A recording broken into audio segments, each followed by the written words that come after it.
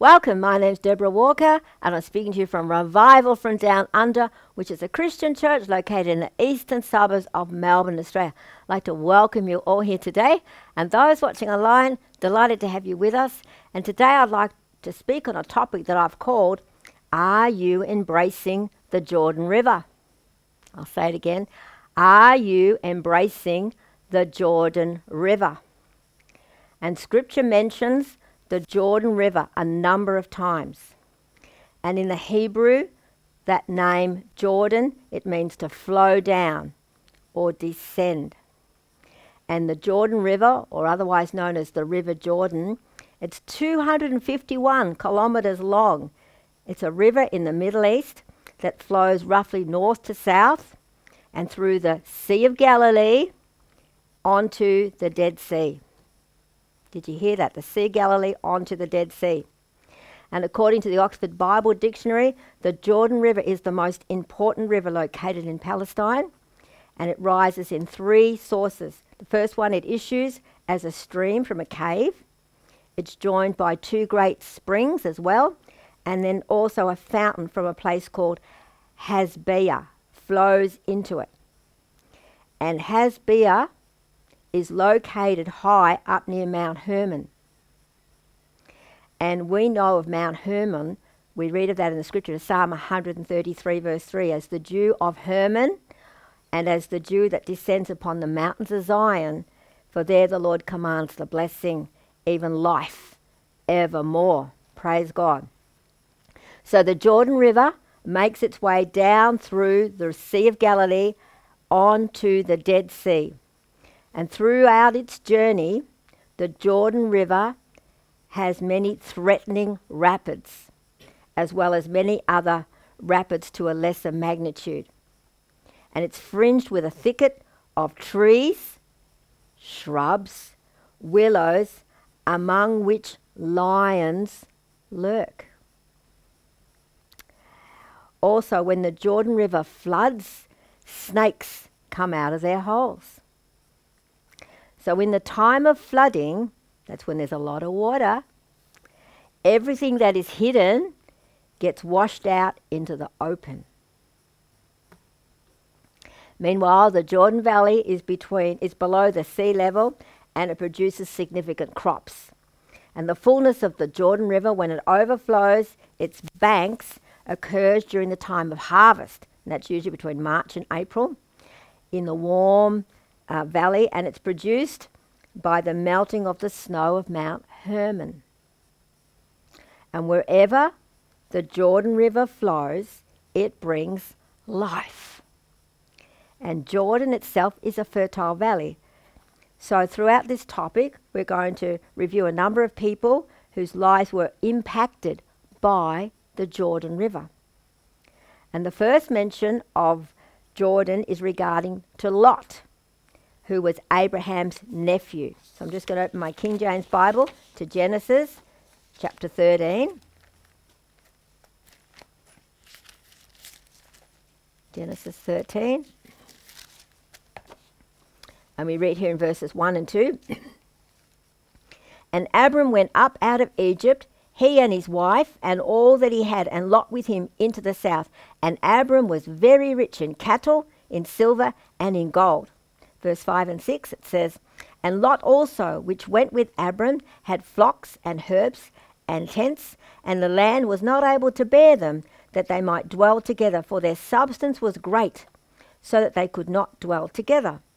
Verses 7 to 9, it says, And there was a strife between the herdmen of Abram's cattle and the herdmen of Lot's cattle, and the Canaanite and the Perizzite dwelled then in the land. And Abram said unto Lot, Let there be no strife, I pray thee, between me and thee, and between my herdmen and thy herdmen, for we be brethren. Is not the whole land before thee? Separate thyself, I pray thee, from me. If thou wilt go to the left hand, then I will go to the right. And if you depart to the right hand, then I will go to the left. Verses 10 and 11, it says, And Lot lifted up his eyes and beheld all the plain of Jordan, that it was well watered everywhere, before the Lord destroyed Sodom and Gomorrah. even as the garden of the Lord, like the land of Egypt, as thou comest into Zoar. And Lot chose him all the plain of Jordan, and Lot journeyed east, and they separated themselves, the one from the other. You know, God is not into strife. Strife is not of God. And neither was Abraham. Because of the Lord's blessing, there needed to be a separation between Abraham and Lot. So Abraham graciously suggested Lot choose where he would like to dwell. And verses 12 and 13 it says, And Abram dwelled in the land of Canaan, and Lot dwelled in the cities of the plain, and pitched his tent toward Sodom. But the men of Sodom were wicked and sinners before the Lord exceedingly.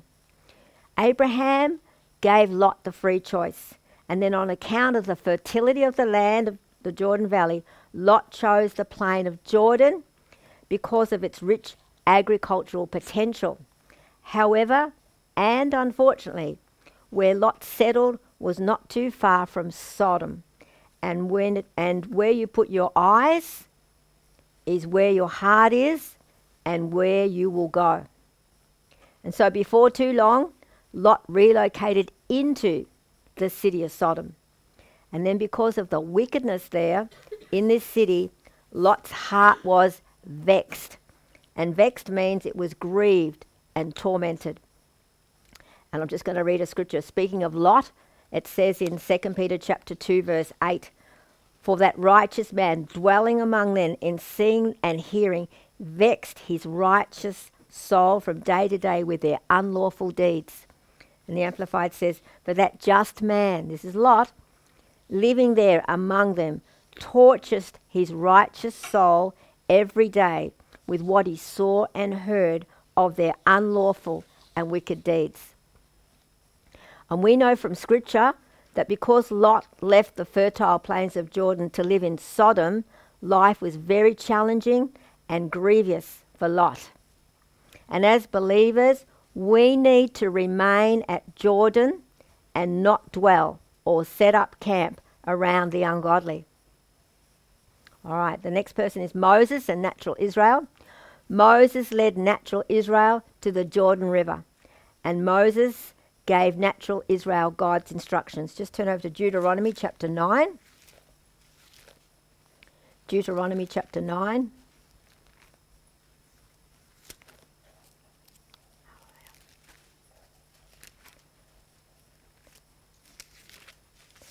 And we just read here in verse 1. And the Lord says, Hear, O Israel, thou art to pass over Jordan this day, to go in to possess nations greater and mightier than thyself, cities great and fenced up to heaven. And then down in verses 11, chapter 11, and verse 22 to 25, it says here, For if you shall diligently keep all these commandments which I command you to do them, to love the Lord your God, to walk in all his ways, and to cleave unto him, then will the Lord drive out all these nations from before you, and you shall possess greater nations and mightier than yourselves. Did you hear the prerequisite there? He said, if they will love the Lord, God will sort out their enemies. Verse 24, And every place whereon the soles of your feet shall tread shall be yours, from the wilderness and Lebanon, from the river Euphrates, even unto the uttermost sea shall be your coast. And there shall no man be able to stand before you, for the Lord your God shall lay the fear of you and the dread of you upon all the land that you shall tread upon, as he has said unto you. And just down to verses 31 and 32, it says, For you shall pass over Jordan to go in to possess the land which the Lord your God gives you, and you shall possess it and dwell therein. And you shall observe to do all the statutes and judgments which I set before you this day. And in chapter 12, verses 1 to 3, it says, And these are the statutes and the judgments which you shall observe to do in the land, which the Lord God of your fathers gives thee to possess it, all the days that you live upon the earth. You shall utterly destroy all the places wherein the nations which you shall possess served their gods, upon the high mountains, upon the hills, and under every green tree. And you shall overthrow their altars, and break down their pillars, and burn their groves with fire, and you shall hew down the graven images of their gods and destroy the names of them out of that place. You know, God did not want natural Israel to learn or practice false, ungodly ways. In verses 10 to 11, it says here, "But when you go over Jordan and dwell in the land which the Lord your God gives you to inherit, and when he gives you rest from all your enemies round about you, so that you dwell in safety, then there shall be a place which the Lord your God shall choose to cause his name to dwell there. Thither shall you bring all that I command you, your burnt offerings and your sacrifices, your tithes and the heave offerings of your hand, and all your choice vows which you vow unto the Lord." Praise God. God has a place with his name on it, and he has a place for every believer to be planted in. And chapter 27,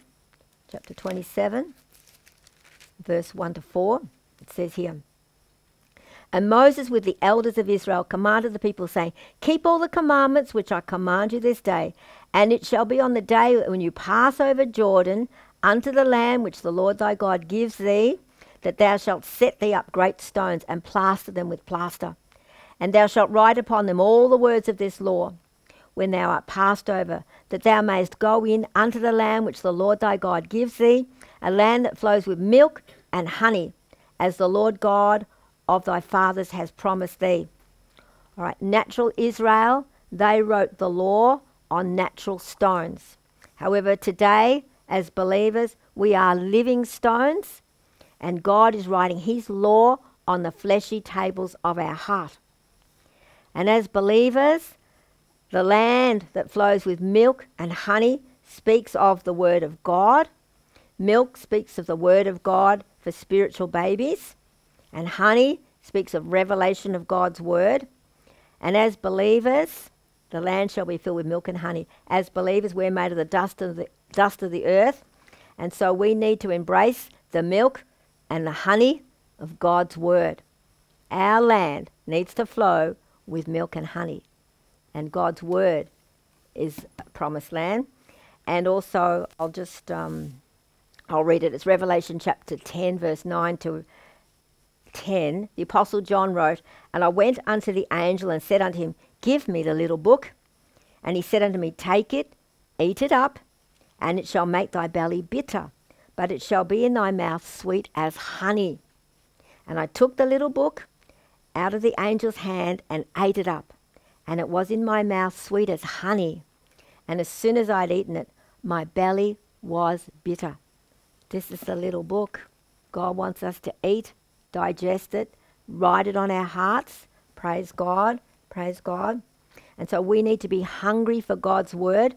And when we receive revelation of God's Word, it is sweet. We go, I get understanding from that scripture. And it's terrific, isn't it?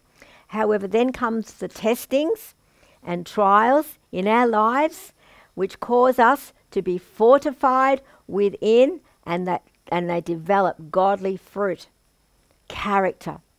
Praise God. There's purpose in everything that God does. And Deuteronomy chapter 31, verses 1 and 2. "And Moses went and spake these words unto the children of Israel, and he said unto them, I am 120 years old this day. I can no more go out and come in. Also the Lord has said unto me, Thou shalt not go over this Jordan."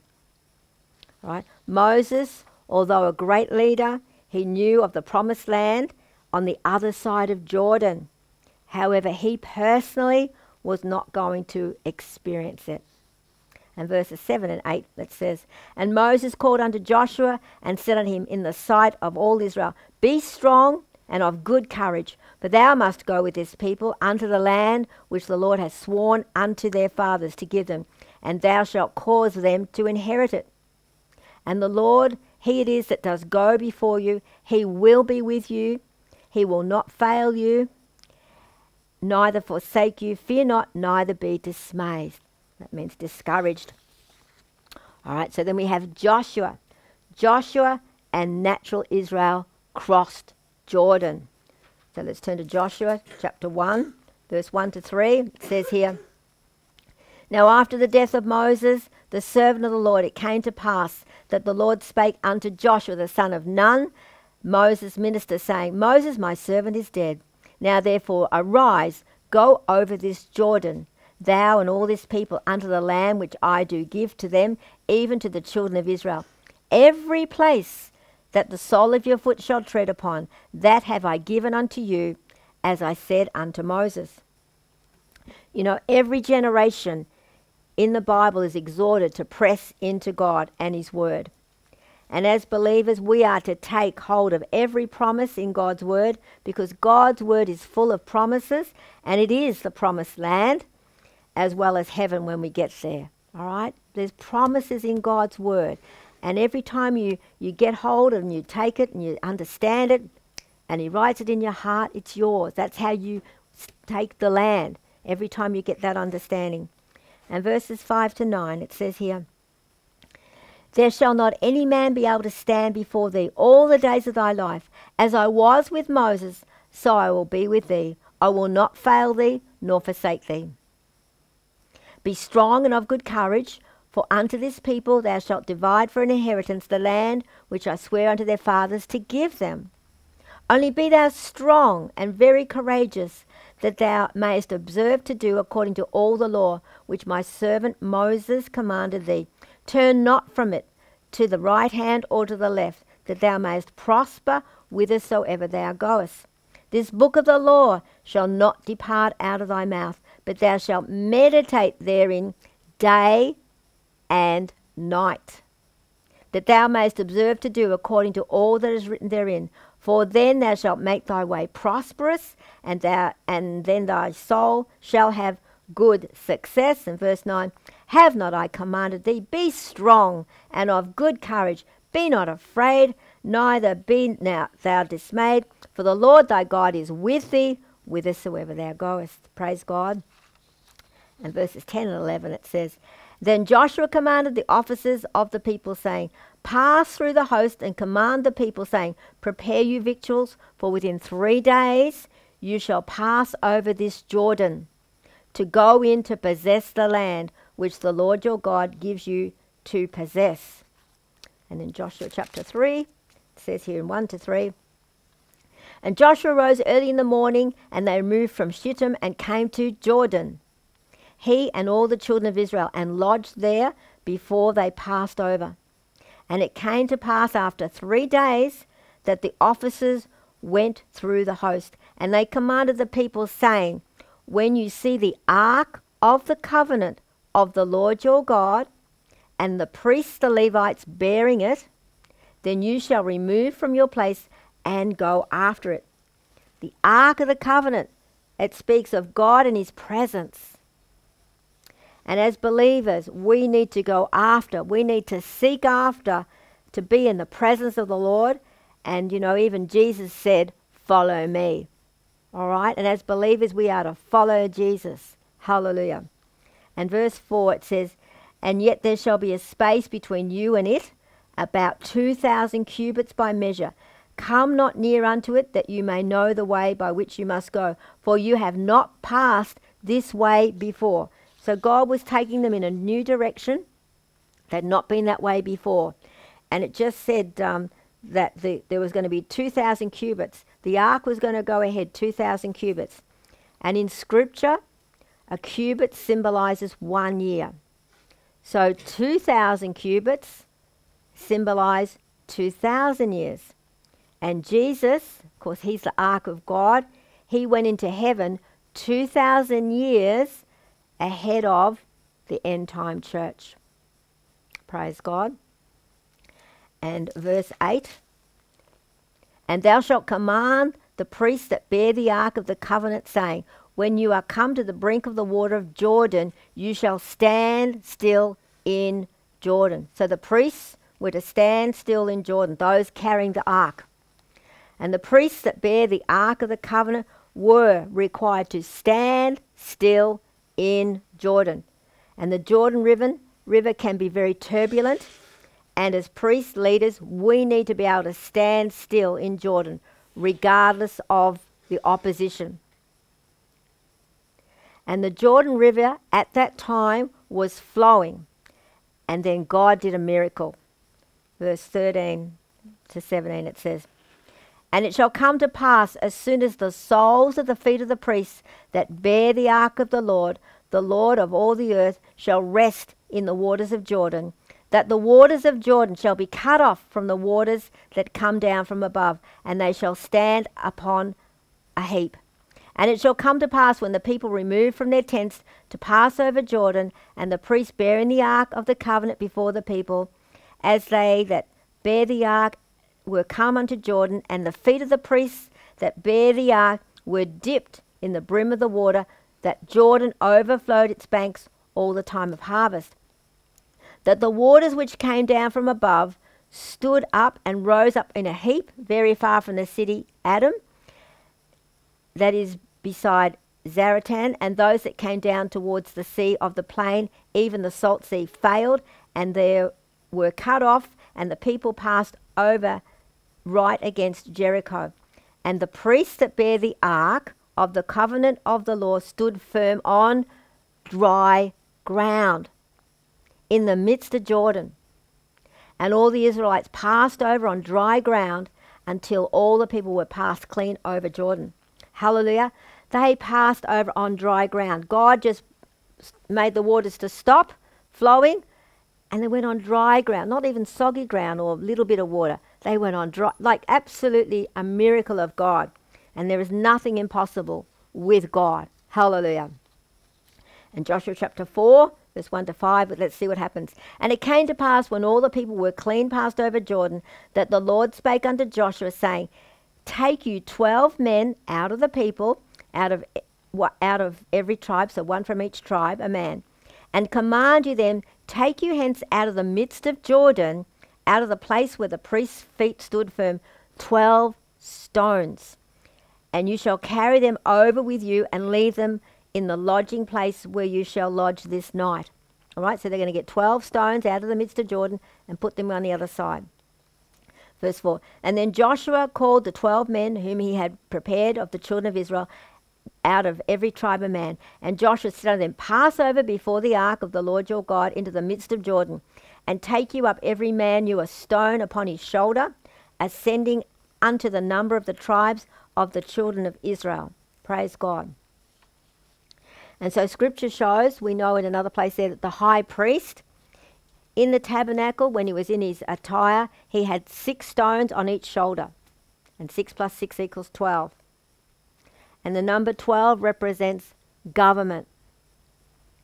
And it was a prophecy of Jesus in Isaiah 9 verse 6. "For unto us a child is born, and unto us a son is given, and the government shall be upon his shoulder." Because Jesus is our high priest. "And on his name shall be called Wonderful Counselor, the Mighty God, the Everlasting Father, the Prince of Peace." Hallelujah. And just while we're here in this passage regarding the city of God, it has 12 foundation stones. I'll just read it. It says, Revelation 21 verse 14, "And the wall of the city had 12 foundations, and in them the names of the 12 apostles of the Lamb." So God's church is built on the foundation of the apostles' doctrine. And meanwhile, a natural river tumbles the stones in it. And these 12 stones were taken out of the midst of Jordan. And these 12 stones had been smoothed. They'd been proven. They'd withstood all the testing of the Jordan River. And the number 12 speaks of the apostles and the apostles' doctrine. In Joshua chapter 4 verse 6 to 8, it says here, "That this may be a sign among you, that when your children ask their fathers in the time to come, saying, What do you mean by these stones? Then you shall answer them, that the waters of Jordan were cut off before the ark of the covenant of the Lord, when it passed over Jordan, and the waters of Jordan were cut off, and these stones shall be for a memorial unto the children of Israel forever. And the children of Israel did so as Joshua commanded, and took up 12 stones out of the midst of Jordan, as the Lord spake unto Joshua, according to the number of the tribes of the children of Israel. and carried them over with them unto the place where they lodged and laid them down there. Praise God. And then we read in verses 9 and 10, and Joshua set up 12 stones in the midst of Jordan. Right, so they've taken 12 out, and they're also setting up 12 in the midst of Jordan, until everything was finished. And the Lord commanded Joshua to speak unto the people according to all that Moses commanded Joshua. And the people hasted and passed over. Praise God. And then down in verses 16 to 20 it says here, and command the priests that bear the ark of the testimony that they come up out of Jordan. And Joshua therefore commanded the priests, saying, come ye up out of Jordan. And it came to pass, when the priests that bare the ark of the covenant of the Lord were come up out of the midst of Jordan, and the soles of the priests' feet were lifted up unto the dry land, that the waters of Jordan returned unto their place. And it flowed over all his banks as it did before. And the people came up out of Jordan on the 10th day of the first month, and encamped in Gilgal, in the east border of Jericho. And those 12 stones which they took out of Jordan did Joshua pitch in Gilgal. All right, so there's another miracle. As soon as all the people had passed over Jordan, all the waters came back. Praise God. And then the 12 that they took out, the 12 stones, were then put in a place called Gilgal. And Gilgal means a stone circle, or a circle of stones. So here's these 12 stones, all right? And then verse 21 to 24 it says, and he spake unto the children of Israel, saying, when your children shall ask their fathers in time to come, what mean these stones? Then you shall let your children know, saying, Israel came over this Jordan on dry land. For the Lord your God dried up the waters of Jordan from before you, until you were passed over, as the Lord your God did to the Red Sea, which he dried up from before us until we were gone over, that all the people of the earth might know the hand of the Lord, that it is mighty, that you might fear the Lord, that's reverence the Lord, your God forever. Hallelujah. Hallelujah. Like we know we have memorials these days, and they put up stones or things so that people remember. Well, that's what they were doing back then. They put these stones, and so that anybody and that all those other generations will know this was what a miracle God did. These stones came out of a river that was overflowing. God caused it to stop flowing, and the people went over on dry land. Hallelujah. And you know, we must never forget God's miracles. He does things for us during our walk with him. And you know, people can, it's so easy to forget God or get distracted from God. But we need to remember the good things. And so sometimes visual things remind us of the things God does. All right, we're going to look at a man called Gideon over into Judges, the next book. Judges chapter 7. The situation was that natural Israel were being intimidated by their enemy, the Midianites, and God chose Gideon to lead natural Israel to victory. Natural Israel's army consisted of 32,000 people. However, God told Gideon to send those who were afraid to go home, and 22,000 people went home, and that left 10,000 people. And God then brought the people down to the river to see how they would drink the water. And Judges chapter 7, verses 5 to 7. So he brought down the people unto the water. So this is the 10,000 people. And the Lord said unto Gideon, every one that laps of the water with his tongue, as a dog laps, him shalt thou set by himself. Likewise every one that bows down upon his knees to drink. And the number of them that lapped, putting their hand to their mouth, was 300 men. But all the rest of the people bowed down on their knees to drink water. And verse 7, and the Lord said unto Gideon, by the 300 men that lapped will I save you, and deliver the Midianites into your hand, and let all the other people go, every man unto his place. All right, so there was a separation here at the river. And some people were going to get down on all fours like a dog and lap, and others were going to bring the water with their hand to their mouth. And as believers, what does the water speak of? The word of God. And what does the hand speak of? God's fivefold ministry: apostle, prophet, evangelist, pastor, teacher. And we need to be thirsty for the word of God. if we desire victory in our lives. In verse 8 it says, so the people took victuals in their hand and their trumpets, and he sent all the rest of Israel, every man unto his tent, and retained those 300 men, and the host of Midian was beneath him in the valley. The trumpet also speaks of the word of God. In verse 16, and it says, and Gideon divided the 300 men into 3 companies. That's 100 and 100 and 100. And he put a trumpet in every man's hand with empty pitchers and lamps within the pitchers. Again, the trumpet speaks of the word of God, and the lamp, of course, speaks of the word of God. Psalm 119, 105, thy word is a lamp unto my feet and a light unto my path. Now the pitchers, they were like pots, I guess, pots. They were to be broken and empty. And that means, as believers, we need to be broken and empty of self, so the light of God inside us will shine. And also the trumpet and the lamp together speak of a double portion. Trumpet and the lamp, double portion of the word of God. Hallelujah. And verse 17, let's read on to 22. Hallelujah. Verse 17. And Gideon said unto them, look on me and do likewise. And behold, when I come to the outside of the camp, it shall be that you do as I do, shall you do. And when I blow with the trumpet, I and all that are with me, then blow ye the trumpets also on every side of the camp, and say, the sword of the Lord and of Gideon.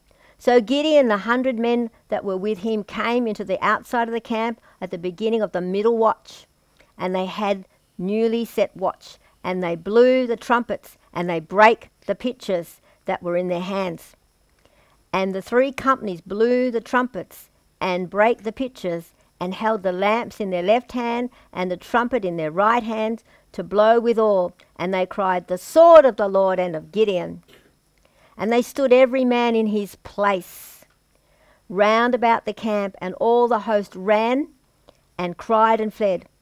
And the 300 blew the trumpets, and the Lord set every man's sword against his fellow, even throughout all the host. And the host fled to Beth Shittah in Zerereth, and to the border of Abel Mahaloah, unto Tabbath. Praise God. Hallelujah. When did it take place? The midnight watch, which speaks of the midnight hour, which we are in. And they all blew their trumpets, the word of God, at the same time. And the enemy was defeated. And God's army needs to have a double portion of the word of God, which will be fully declared in the midnight hour. Hallelujah. And also they will be able to stand in their place. And that other scripture says, having done all, stand. And the enemy shall be defeated. Hallelujah. Hallelujah. And the fleeing Midianites, they crossed Jordan when being chased by Gideon and his army. Just down to verse 23 to 25 it says, and Gideon sent messages throughout all Mount Ephraim, saying, come down against the Midianites, and take before them the waters unto Beth-barah and Jordan. Then all the men of Ephraim gathered themselves together, and took the waters unto Beth-barah and Jordan. And they took 2 princes of the Midianites, Oreb and Zeb, and they also slew Oreb upon the rock, and Oreb, and Zeb they slew at the winepress of Zeb, and pursued Midian, and brought the heads of Oreb and Zeb to Gideon on the other side of Jordan. In chapter 8 verse 4 it says here, and Gideon came to Jordan, and passed over, he and the 300 men that were with him, faint yet pursuing them. And verse 28 it says, thus was Midian subdued before the children of Israel, so that they lifted up their heads no more. And the country was in quietness for 40 years in the days of Gideon. Hallelujah. Hallelujah. The enemy was totally defeated. But God didn't use the big multitude. He used those that had been separated, prepared, and obeyed God, had the obeyed the instructions, and they were hungry and drinking from the hand. They were people that were equipped with the word of God. Hallelujah. All right, next one is Elijah. Elijah was a great prophet of God, and that Elijah, the name Elijah, means Jehovah is my God. I'm just going to turn to 1 Kings. 1 Kings, chapter 17.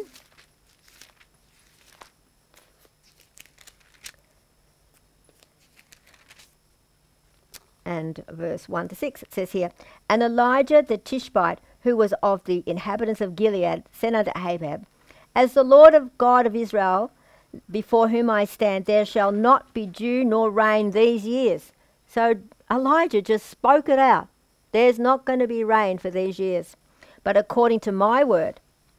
And the word of the Lord came unto him, saying, Get thee hence, and turn thee eastward, and hide thyself by the brook Cherith, that is before Jordan. And it shall be that thou shalt drink of the brook, and I have commanded the ravens to feed thee there. I mean, it's a time of famine. I don't know where the ravens got the food, but they did. God can do anything. Verse 5, So he went and did according to the word of the Lord, for he went and dwelt by the brook Cherith, that is before Jordan. And the ravens brought him bread and flesh in the morning, and bread and flesh in the evening. And he drank of the brook. And drank of the brook. And, you know, Elijah knew what it was to dwell by the brook Cherith near Jordan. He was by a brook. And that word Cherith, it means to cut off or cut down. And the name also signifies to engrave or carve. It's a cutting, it's a separation, it's a gorge, it's a torrent bed or a winter stream. So it's a real lot of dealings going on there. And Cherith is a place where God withholds perhaps what you want most. It's about God's will for your life. It's a place of separation. And verse 7 to 9, it says here, And it came to pass after a while that the brook dried up, because there had been no rain in the land. And the word of the Lord came unto me, saying, Arise, get thee to Zarephath, which belongs to Zidon, and dwell there. Behold, I've commanded a widow woman there to sustain thee. And Zarephath means ambush of the mouth. Verse 10 and 12, and it says here, So he arose and went to Zarephath, and when he came to the gate of the city, behold, the widow woman was there gathering of sticks, and he called to her, and he said, Fetch me, I pray thee, a little water in a vessel, that I may drink. And as she was going to fetch it, he called to her and said, Bring me, I pray thee, a morsel of bread in thy hand. And she said, As the Lord thy God lives, I have not a cake, but a handful of meal in a barrel, and a little oil in a cruse. And behold, I am gathering 2 sticks, that I may go in and dress it for me and my son, that we may eat it and die. So she's just saying, she's saying, we're going to eat this and we're going to die. Like the words out of her mouth. You know, our words are powerful, and we know that life and death are in the power of the tongue. So we need to speak words that agree with God's word, words that are uplifting, life-giving. And verse 13 to 16 it says, And Elijah said unto her, Fear not, go and do as thou hast said, but make me a little cake first, and bring it into me, and after make for thee and thy son. And thus says the Lord God of Israel, The barrel of meal shall not waste, neither shall the cruse of oil fail, until the day that the Lord sends rain upon the earth. And she went and did according to the saying of Elijah, and she and her house did eat many days, and the barrel of meal wasted not, neither did the cruse of oil fail, according to the word of the Lord which he spake by Elijah. So the widow woman, what did she do? She obeyed the word of God, the word of the Lord. And then, because of her obedience, she experienced a wonderful miracle of God's provision. What a wonderful example. And so for the next 3 years, listen to it, for the next 3 years, Elijah ministers to a congregation of 2 people. One's the widow and one's her son. You know, there are many churches these days with thousands and thousands of people. And here's the prophet of God, the man of God, ministering just to 2 people. And you know, we must never despise the day of small things. And not only is God the author, he's also the finisher of all things. Hallelujah. And then in the 3rd year, if we know the story, God used Elijah to destroy all the false prophets, because there's a lot of rubbish. Back then there was a lot of rubbish going on, and it's no different today. And to turn the hearts of natural Israel back to God. And that's all true ministries do, is turn the hearts of people to God. And then God used Elijah to cause it to rain. Let's turn over to chapter 18 and verse 41 to 46. It says here, "And Elijah said unto Ahab, Get thee up, eat and drink, for there is a sound of an abundance of rain. So Ahab went up to eat and drink, and Elijah went up to the top of Carmel, and he cast himself down upon the earth and put his face between his knees. And he said to his servant, Go up now, look towards the east. And he went up and looked and said, Well, there is nothing. And he said, Go again 7 times. And it came to pass at the 7th time that he said, Behold, there rises a little cloud out of the sea, like a man's hand. And he said, Get up, say unto Ahab, Prepare thy chariot, and get thee down, that the rain stop thee not. And it came to pass in the meanwhile that the heaven was black with clouds and wind, and there was a great rain. And Ahab rose and went to Jezreel. And the hand of the Lord was on Elijah, and he girded up his loins and ran before Ahab to the entrance of Jezreel." Hallelujah. Elijah, he heard a sound of an abundance of rain. And rain speaks of the word of God. And we need to have spiritual ears that hear God's word. And there was a cloud coming up. The sea, it speaks of nations. It says in Revelation 17 verse 15, "And he said unto me, The waters which thou seest, where the horse sits, are peoples, multitudes, nations, and tongues." All right? Hallelujah. And so, how many times did the servant have to go? 7 times. And 7 times speaks of completeness and fullness, as well as the end times which you are now in. Hallelujah. And again, rain speaks of the word of God. And so there's going to be a fullness of the word of God coming throughout the earth. Hallelujah.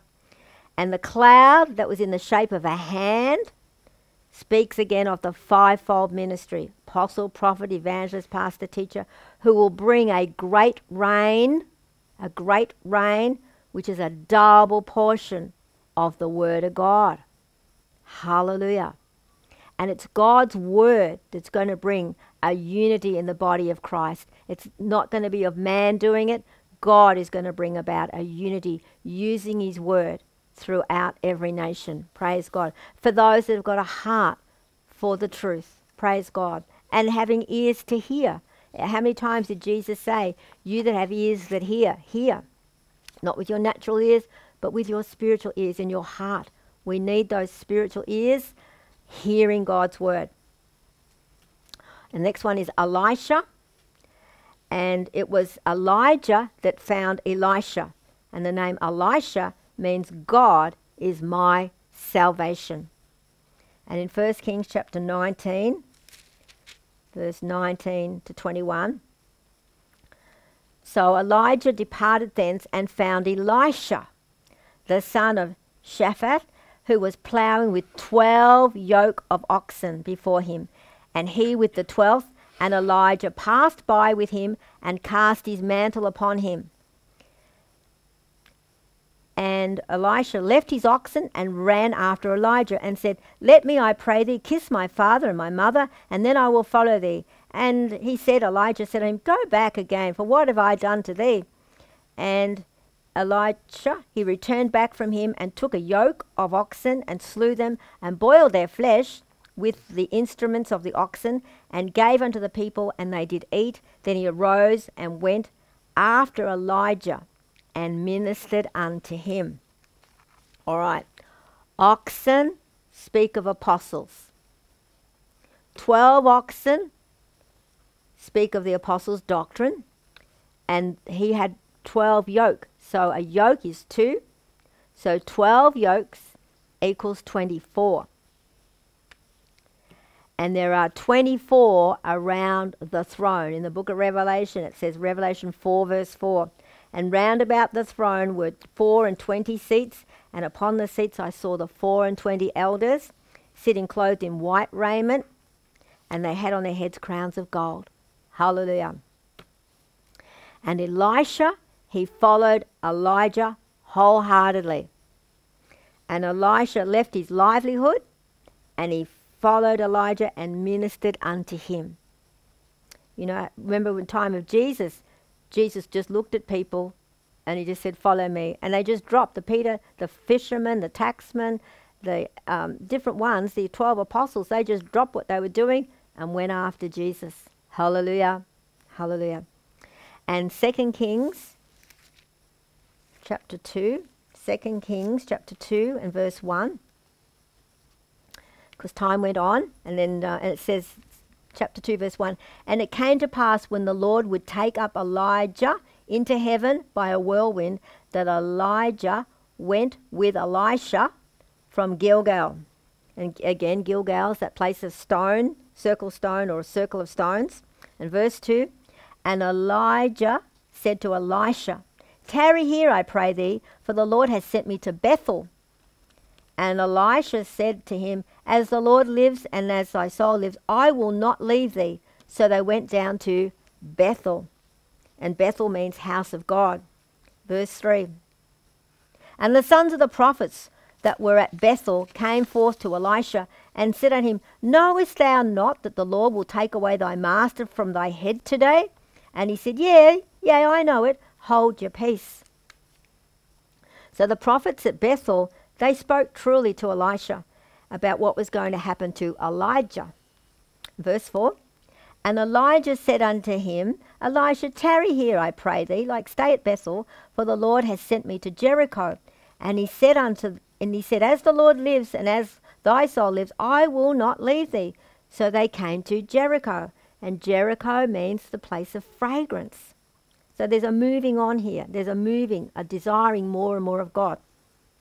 Verse 5, and the sons of the prophets that were at Jericho came to Elisha and said to him, knowest thou not that the Lord will take away thy master from thy head today? And he answered, yea, I know it. Hold your peace. So the prophets at Jericho spoke truly to Elisha about what was going to happen to Elijah. Verse 6, and Elijah said unto him, tarry, I pray thee here, for the Lord, as the Lord liveth, has sent me to Jordan. And he said, as the Lord liveth, so this is Elisha answering, as the Lord lives and as thy soul lives, I will not leave thee. And the two went on. Again, Elisha, he would not leave Elijah's side. And this time they were going to Jordan. And verse 7, and the 50 men of the sons of the prophets went and stood to view afar off, and they too stood by Jordan.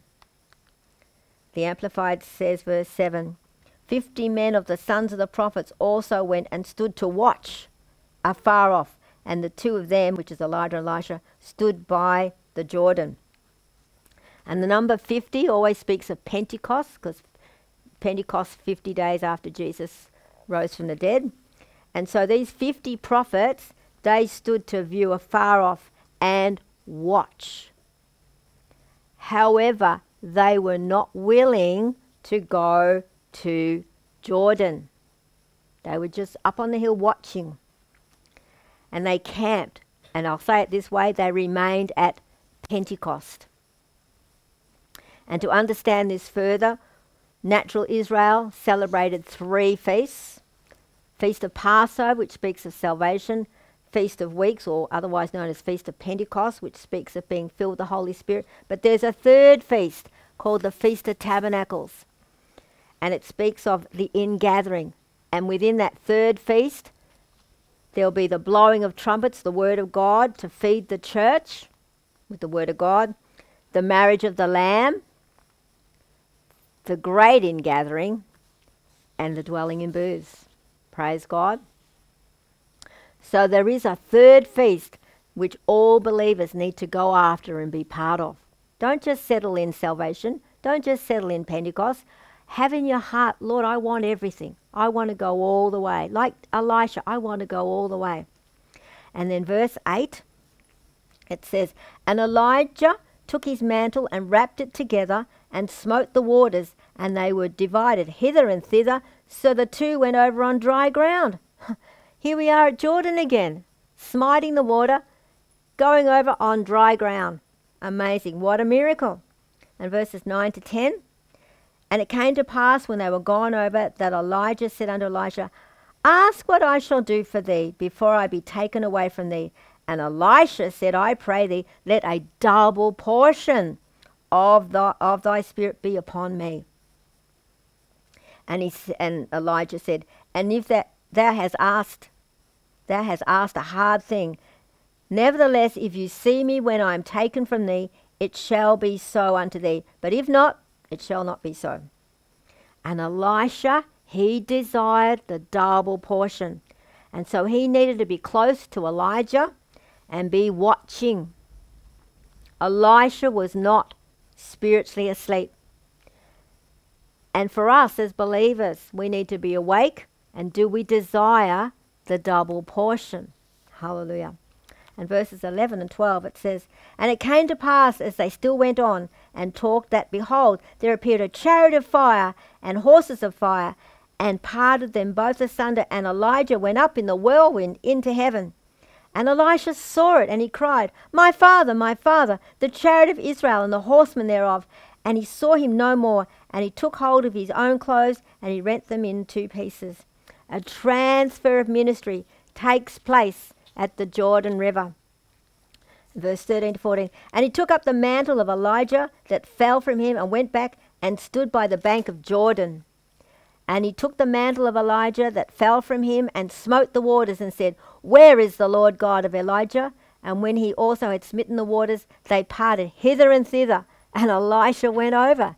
Here he is going on dry ground again. Praise God. Another miracle. Praise God. Elisha, he was empowered at the Jordan River.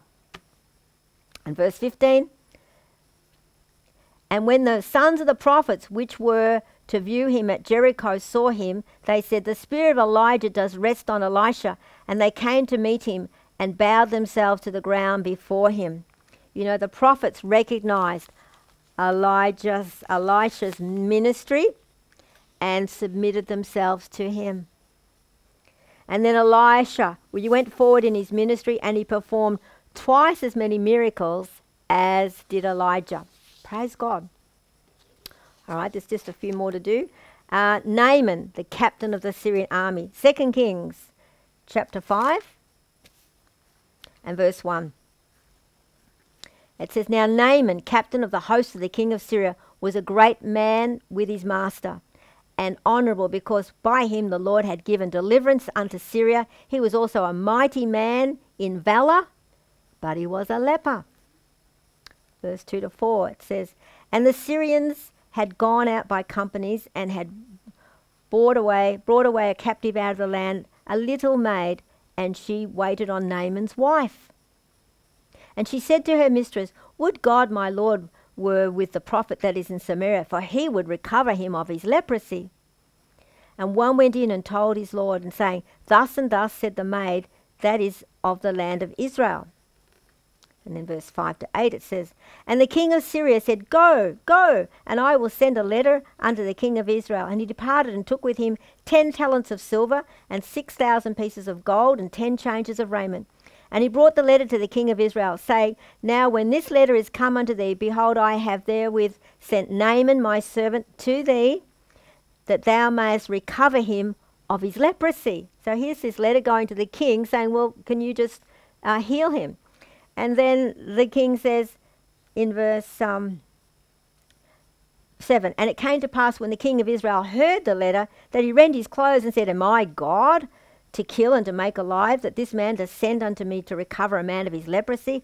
Wherefore consider, I pray you, and see how he seeks a quarrel against me. Just misinterpreted it. And verse 8, And it was so when Elisha, the man of God, heard that the king of Israel had rent his clothes, that he sent his king, saying, Wherefore hast thou sent thy clothes? Let him come now to me, and he shall know that there is a prophet in Israel. All right, let's just verse 9 on. And so Naaman came with his horse and with his chariot and stood at the door of the house of Elisha. And Elisha sent a messenger unto him, saying, Go and wash in Jordan 7 times, and thy flesh shall come again to thee, and thou shalt be clean. But Naaman was wroth, and went away angry, and said, Behold, I thought he would surely come unto me, and stand and call on the name of his Lord his God, and strike his hand over the place and recover the leper. Are not Abana and Pharpar river of Damascus better than all these waters of Israel? May I not wash in them and be clean? So he turned and went away in a rage. Wow. The situation revealed, the pride in Naaman's heart. Naaman thought that Elisha should have come out and seen him himself, and rather he sent a messenger. And so now he became really, really angry. Angry is not a fruit of the Spirit, is it? He became angry. And also he did not desire to wash in that dirty old Jordan. That river, that Jordan River, there were other rivers he'd prefer to wash in. He had his own ideas about how everything was supposed to take place. That's rooted in pride. And verse 13, it says here, And his servants came near and spake unto him and said, My father, if the prophet had bid thee to do some great thing, wouldest thou not have done it? How much rather then when he says unto thee, Wash and be clean? Fortunately, Naaman humbled himself and obedience prevailed. And verse 14, And then he went down and dipped himself 7 times in Jordan, according to the saying of the man of God. And his flesh came again like unto the flesh of a little child, and he was clean. So Naaman, who had leprosy, after he'd washed 7 times in Jordan, was healed, and his flesh was made clean. And again, 7 is the number for completeness and fullness. And Naaman had to wash. And what did he wash in? The Jordan River. Water. So as believers, when we wash our flesh in the water of God's word, our flesh will become clean. And also when we receive and believe God's word of healing, we will be healed. Hallelujah. All right, into the New Testament. John the Baptist. Let's turn to Matthew chapter 3.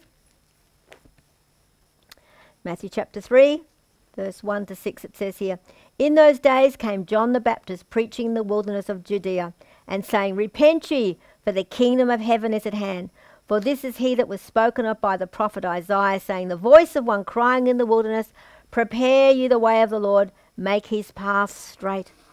And the same John had his raiment of camel's hair, and a leathern girdle about his loins, and his meat was locusts and wild honey. Then went out to him of Jerusalem and all Judea and all the region round about, and they were baptized of him in Jordan, confessing their sins.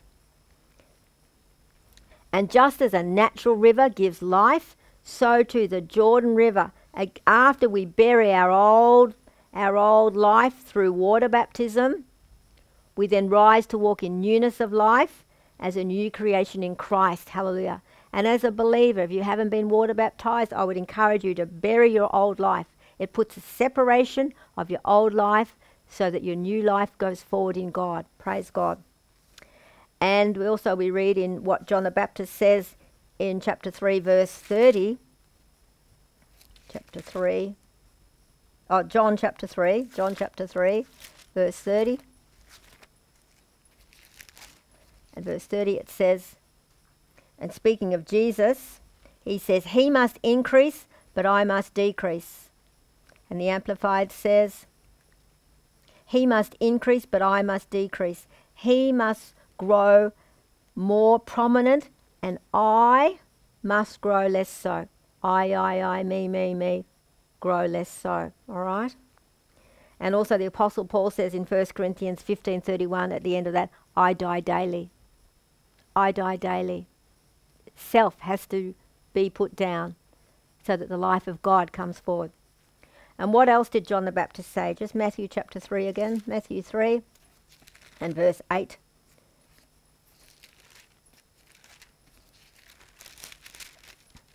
And John the Baptist said, bring forth therefore fruits meet for repentance. The Amplified says, bring forth fruit that is consistent with repentance. Let your lives prove your change of heart. True repentance brings change to one's life. Hallelujah. And verse 11, and he says, I indeed baptize you with water unto repentance, but he that comes after me is mightier than I, whose shoes I'm not worthy to bear. He shall baptize you with the Holy Ghost and with fire. Hallelujah. Praise God. Praise God. Also the word of God, as we read it, receive it, it causes pricking in our heart and causes us to repent of things that we know are not suitable before God. Praise God. Meanwhile, John the Baptist, who was he talking about? Who was referring to that would come after him? The one that was coming after him? Jesus. Hallelujah. So John the Baptist, he came in the power of Elijah the prophet. And Jesus said that John the Baptist was the greatest prophet born of women. God used John the Baptist to turn all natural Israel to God. One man. It's never been about numbers. It's always been about hearts. To turn all Israel. Praise God. And then Jesus, Matthew chapter 3, verses 13 to 17, it says here, then comes Jesus from Galilee to Jordan unto John to be baptized of him. But John forbade him, saying, I have need to be baptized of thee, and comest thou to me? And Jesus answering said unto him, suffer it to be so now, for thus it becomes us to fulfill all righteousness. Then he suffered him. And Jesus, when he was baptized, went up straightway out of the water. And lo, the heavens were opened unto him, and he saw the Spirit of God descending like a dove and lighting upon him. And lo, a voice from heaven saying, this is my beloved Son, in whom I am well pleased. Hallelujah. Jesus was without sin. So why did he go to Jordan? Why did he go to be baptized? At Jordan, there was a transfer of priesthood from the Levitical priesthood to the Melchizedek priesthood. Praise God. And we read of Jesus' ministry, Luke chapter 4. Luke chapter 4, verse 18, it says, because Jesus received the Holy Spirit, and truly God wants all believers to receive the Holy Spirit. It's the empowerment to walk the walk. It says, if Jesus needed the Holy Spirit, well, how much more do we? Verse 18, the Spirit of the Lord is upon me, because he's anointed me to preach the gospel to the poor. He sent me to heal the brokenhearted, to preach deliverance to the captives, and recovering of sight to the blind, to set at liberty them that are bruised.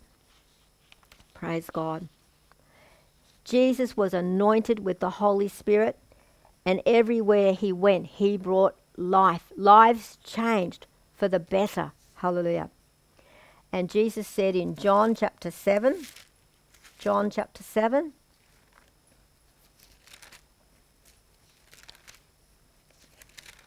verse 38 and 39, Jesus said, he that believes on me, as the scripture has said, out of his belly shall flow rivers of living water. But this spake he of the Spirit, which they that believe on him should receive, for the Holy Ghost was not yet given, because that Jesus was not yet glorified. This says rivers, out of your belly shall flow rivers.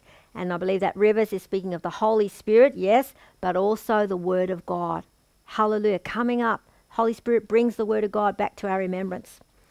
And I'm just going to turn to it quickly. Psalm 1, it says, verses 1 to 3, blessed, would you like to be blessed? This is how it is. Blessed is the man that walks not in the counsel of the ungodly, nor stands in the seat of the sinners, in the way of the sinners, nor sits in the seat of the scornful.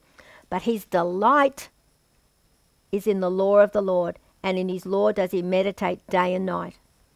And he shall be like a tree planted by the rivers of water, that brings forth his fruit in his season. His leaf also shall not wither, and whatsoever he does shall prosper. Well, believers are likened to trees, and when trees are planted by the rivers of water, they will bring forth fruit in their season. Hallelujah. Praise God. And it says in, I'll just turn to James chapter 5, verse 7. Hallelujah. James 5 verse 7.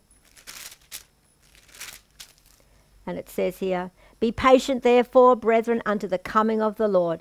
Behold, the husbandman, that's the Father, God the Father, waits for the precious fruit of the earth, and has long patience for it, until he, the earth, receives the early and latter rain. Again, rain speaks of the word of God. So the early rain speaks of the Old Testament, and the latter rain speaks of the New Testament. And we are to delight ourselves in the word of God day and night, and so bring forth much fruit. Amen. Amen. And so Jordan also speaks of death to self. And regarding Jesus, he said in Luke 22 verse 42, saying, Father, if thou be willing, remove this cup from me. Nevertheless, not my will, but thy will be done. I mean, Jesus had a free will, but he willingly chose to yield himself to his Father's will. You know, is that our heart? Is that our desire? You know, not my will, but God the Father's will for our lives? Hope so. Praise God. And just the last section, Ezekiel. We read a prophecy, Ezekiel 47, just after Jeremiah there, Ezekiel 47. And this prophecy covers a period of time being 4,000 years, and it's shown in 4 measurements of 1,000 cubits. Verse 1 and 2. And afterward he brought me again unto the door of the house, and behold, the waters issued out from under the threshold of the house, eastward to the forefront of the house, towards the east. And the waters came down from under the right side of the house at the south side of the altar. Then brought he me out to the way of the gate, northward, and led me about the way without unto the utter gate, by the way that looks eastward, and behold, there ran out waters on the right side. East always speaks of God's presence.